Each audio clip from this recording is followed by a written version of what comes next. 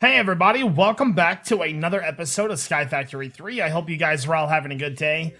These googly eyes, man, I swear. Anyways, today guys, we're going to continue building our infrastructure. There's a couple things we need to get set up in order to really get into auto crafting, and we're going to work on that today some. I also want to start planning out our new spawner, and all kinds of fun stuff. So remember guys, if you enjoy Sky Factory 3, make sure you hit that like button, and it just shows support on the channel. I hope so, at least. Anyways, guys, let's go ahead and get started with today's episode. All right, guys. So I have been making a little bit of cable. I made some ME dense cable so we can have everything sort of combined down here. I was kind of getting sick of the cluster because there's all these conduits down here, and so today we are going to fix this all because your boy a little bit annoyed. So let's go ahead and grab all of this out of here. Like I said, I'm redoing all of this. I want to be organized right off the bat, so we ain't over here redoing stuff, making things look ugly. You already know the deal. So grab all that. All right. Same with this one. You and you. Okay, so what I'm thinking is, let's see. We're going to need a main power source over here. That's what this transceiver is for. It needs to touch ME with a power cable. So I'm going to put it right here for now, I think. Let me get rid of the other cables there. So that's got power. ME is not getting power from anywhere else, correct? No, so it should probably die in a minute, I think. So what we should probably do right away is come over here, grab some conduit, boom, and let's go ahead, get our power on. So nice and neat so far, nice and neat. And you know what I'm thinking? I don't know if I want to have that automated setup there just yet or not. Anyways, so let's see here. I'm assuming the easiest way to do this would be, let's see, alloy smelter would go here, and then the sag mill would go there. All right, and then since that's a cable bundle, I can throw an item conduit on there. And then, so let's check the configs on this. It's all nice and clean. None. And then so we want to pull item bundle, we want to insert, and then over here we need to config this one to none, and then push, and then our item bundle we need to extract. There we go. Then I will throw an export bus on this side with a cable. There we go. And then we'll throw an import bus on this side, cable. So that'll be our ore automation, right? That's done. And then on the other side, we will have the same thing, but this will just be for auto crafting. So we'll have, how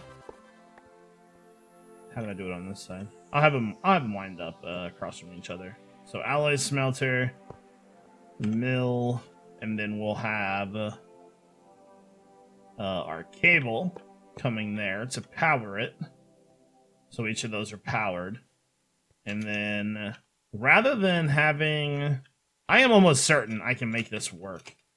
The reason why we put them in the back is because I don't think we have room. I think if I can fig this the correct way, though. So pull. Let's see. I'm gonna need a wrench. A wrench. Let's grab a Yeti wrench. And see, this thing has an arrow on it somewhere. There we go. So we'll point the thingy to that. Same with this one. There. And see, now it's cableless. Well, not cableless, but you understand what I mean. So push, Make sure the other side says pull. Config. None. Pull. Push. Okay, so that is all set up correctly. And then, so what was this? The alloy smelter. The alloy smelter had these two and glass. And then this one had dust. So, vibrant alloy, craft, go. So these machines should be active. And, okay, so the only thing I have left to do now is to connect that back to the system. How would I get that items? How would I get those items out of there? I guess we could use export buses. Or no, import buses. Import. So I've got one there. Do I have any over here? No. Import. You. These pistons, bruh. I need to eventually get all this stuff auto-crafted here. You know what? There we go. Pistons will no longer bother me. Suck it, pistons. There we go. So those two. So then, boom. And boom. And then a little bit of conduit there. So that and that and that. And then so that should have pulled out. I might have to config the front to pull out. Is that not? I guess you can't pull. Oh, it's not in touching the system. Hold on. There we go. I might not even need to have that like that. Let me order another vibrant alloy. Okay. So it should run through the first energetic. Yeah, there we go. It works just fine. Fantastic. Okay, so now that's all way nice and neat, way set up. And I'm gonna keep adding these into the system as we go along the sides. Another thing that I want to get set back up is the automation of dust, gravel, and ores, or gravel, ores, and sand. We are going to need those for different things like clay and stuff. So let's see, grab all of our hammers. We have 3 different sides we can use. So I'm thinking this side will be sand. This side will be gravel or sand. That side will be dust. This side will be sand. This side will be gravel. And we'll just give these power and pretty much run from there, I think. Shouldn't be too big of a deal to set these up. But that's going to help us make like clay and stuff in the future. And where am I going to put this one though? Gotta be clever about this. Could just put it like right there. Could put it there. Can't really put it in the floor. Could put it right there. Right here. Something like that, probably. Alright, so I'm gonna get that all set up, and when I come back, we'll move on. Okay, guys. I actually kind of decided to redo things a little bit more, even more organized. I kept all the wiring that we had in here that we just did, but I decided to move the end pieces over to here. So that's all set up. I've got the conduit running. We'll use the paint machine to make blocks for that. So these are all making gravel and all the stuff that we talked about. So I want to grab some of this. And we have got power conduit coming through there. I made a little bit more vibrant alloy. So let's see. I need the ender chest that attaches to this one. I don't know if I actually... I don't know I feel like I'm missing an ender chest. Let's see. I've got that one. Then the one blue. Is there any in here? No. And okay, there's the other blue one I was looking for. Fantastic. So the game plan here is I'm going to reset up the quarry. So conduit. And we're going to use even higher powered conduit now. And make this thing blaze out of its mind fast. So there. There. Technically, this is what, the center right here? Yeah. So we want, we only need to attach power to one side. So there, there. And then, let's see, how am I gonna do this? I'll put the ender chest there, put the quarry there, remove that. There we go. And then there, so it should get power from that. There, there, there. So now it's powered. Oh yeah, definitely powered. And then put the ender chest there. I don't know if I can actually... Oh, I can't open that. What's that? Flax seeds. Doesn't it say Frozen Ocean? Huh. That's neat. Why is it not collecting any more blocks? Oh, it's out of power. Interesting. Okay. So I think... Haha! Found the issue. I was like, I know I have power. Don't sit here and lie to me, because I know I'm making like 29,000 RF per tick or whatever. Don't be that way, game. Yeah, much better. So that thing is... Jesus, that thing is fast, man. Alright, so I'll have to cover all that back up, but that's good to go. So now that that's done, I want to start working on moving these to their final spots so I can start crafting. Now, let me grab some blocks here. We can probably go over... Like, how much can we fit here?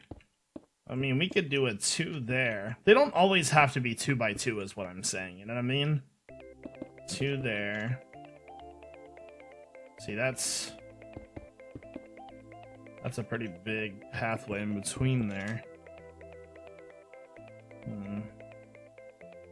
I guess that could work. We could run a set of dense cables on each side of these.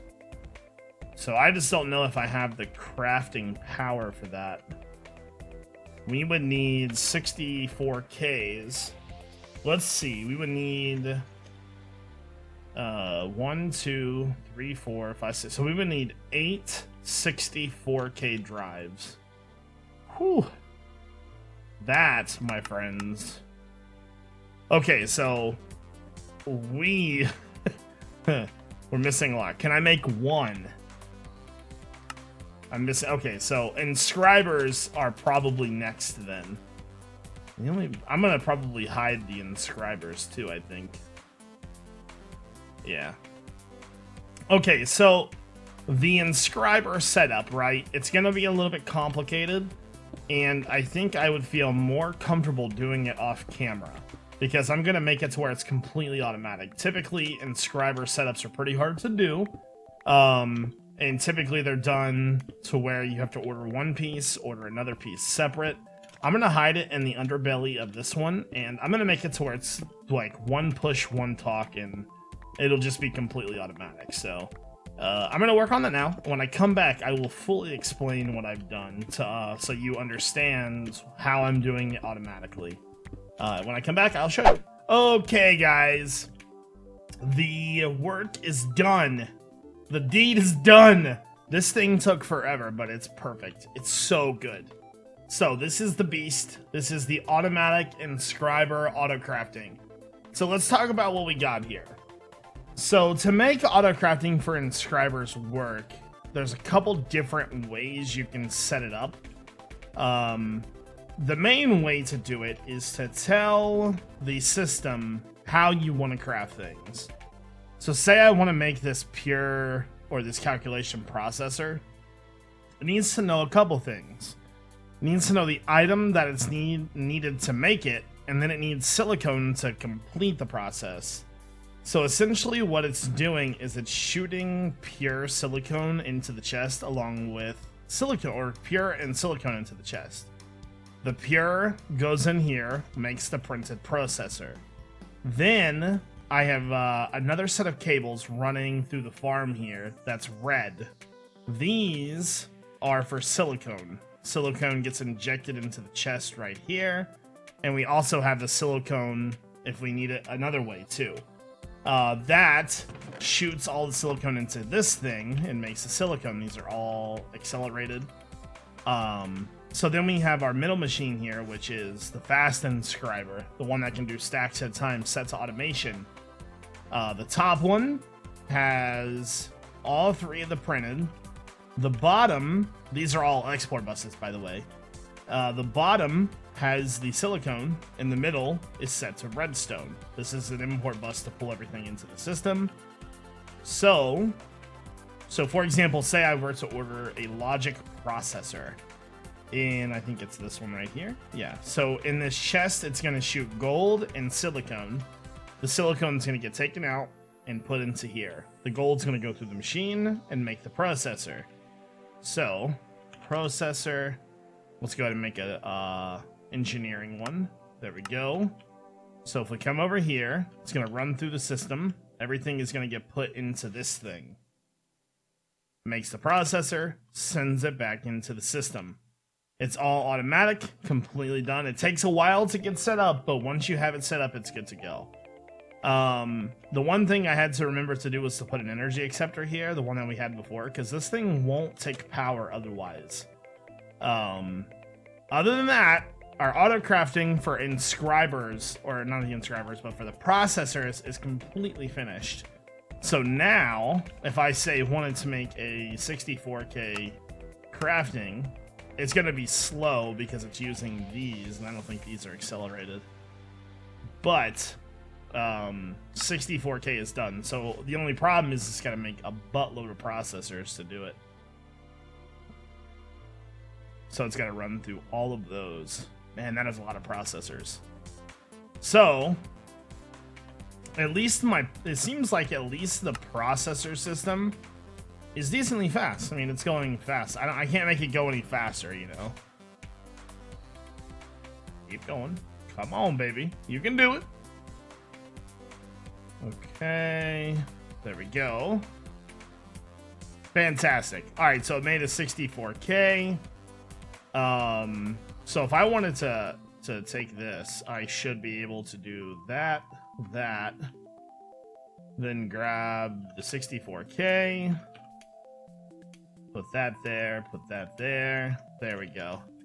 So I was thinking, once we throw a floor on this thing, I might put my auto crafting in that one, because there's already cable over here, but then again, I don't want to overload the cable. I don't know what channels are being used on the cable, so let's go ahead and put that back there. Now, one thing we need to do to help this out is silicone. I've got 44 right now, but what is the recipe for this? Isn't there a sand recipe? Compressed sand, double sand. Is there not just a regular sand? I guess that's it right there. 50% chance. Is there not a 100% chance? I guess not. What else is there? Okay. Well, that kind of sucks. Anyways, sand. So let's grab a piece of sand. Let's grab silicone. I don't know how that's gonna work. I don't know if that's gonna work the way I want it to or not. I don't think saying 1 for 1 is a good idea. We can try it though. So let's come over to the sag mill. That in there. Now, silicone. See if this is gonna work or not. I wonder if it'll notice to work or not. Anyways, So it made it that time. Yeah, let's try a bigger test. Let's try like 10. Because I don't think it makes it every time. Huh. So out of 10, we got 4. I wish there was a guaranteed way to make it. Nah, even then it's all 50%. 80%, 80%. Alright, well that could be an issue. We might have to fix that later. What I might do is just, I mean, we're getting plenty of sand in the system. Let's do like 100. So I'll just like start stockpiling those, I think. We actually got a lot done today. We moved the quarry. We got automation for our block set back up. The quarry is just absolutely beast moding right now. One thing we also need to get set back up is the Elorium. That, I don't know what is, one of these is the one that fills up the quarry upstairs. That might, I think that's in the backside actually, hold on. So that doesn't have any Elorium in it. That is not even connected to the system. So we need a export bus. Let's grab one of those. Cable. And then you. And then you. Oh, okay, I need to grab a Elorium ingot. There. And then we'll put that in there. I'm pretty sure that's the one for the quarry. I'm actually starting to really like, or not up here. I'm really starting to enjoy the quantum quarry. Yeah, it's starting to work. The only problem is we need to figure out something for these. All right, so that's staying full, which means power's running. And then the only other thing we need to do is I had to wait to build up some more ore. So bauxite, let's see, copper, lead, nickel, copper, lead, nickel, silver, gold, uranium, and I've already got Elorium. Then we're gonna need capacity cards. Grab 2 of those. And this will be for the automatic ore processing again. So, alloy smelter, capacity card.